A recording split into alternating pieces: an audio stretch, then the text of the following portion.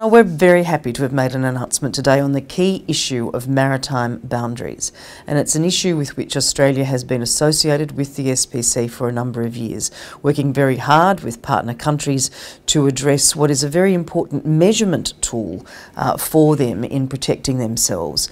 And we've committed a further $3.5 million today to better address those risks from sea level rise. And in practice, what it means is enabling countries to identify their most vulnerable base points and as well as taking action to stabilise those. And there are two ways of doing that. There's natural and built. In natural terms, it means perhaps the development of things like mangroves, and in built terms, it might be land reclamation or rock walls or something like that.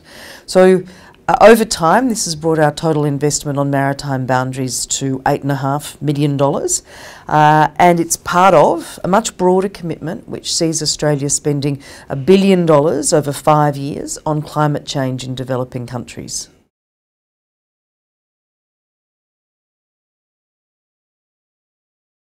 Well, as an aspect of climate change and resilience issues, it gives us a chance to see the Pacific in terms of an area that has some of the largest maritime exclusive economic zones in the world, 40 times the total land area. And if you just think about what some of the speakers said today, the work that the Cook Islands has done, the work that Palau has done in their EEZs and the protection mechanisms that they have put in place, then that reminds us how vital marine resources are and how vulnerable marine resources and the Pacific is to climate change. So these initiatives to help us with the science, to help us with the data are very important. Not so long ago, in fact last year, the Pacific Island Forum leaders and the Forum Foreign Ministers meeting both recognised the urgency of securing maritime boundaries and also the need to address the legal and the technical implications. So when you think about the focus on security from the Boy Declaration at the last Pacific Island Forum leaders meeting, it's a great initiative and one which Australia is very prepared to support, very happy to support.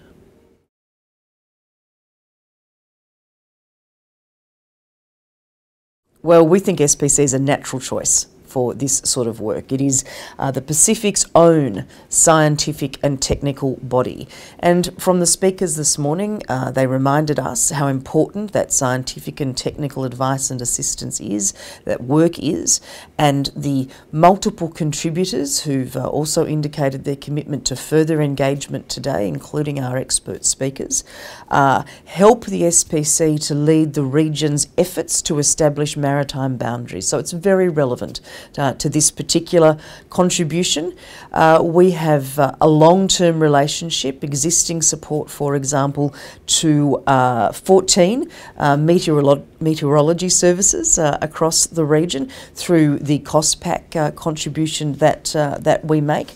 We've also made announcements in recent times, including through our own last election campaign, Sonal, about a contribution from Australia on addressing Pacific Ocean litter. Almost every speaker today spoke about marine plastics and ocean litter. I'm very pleased that we can contribute in this way.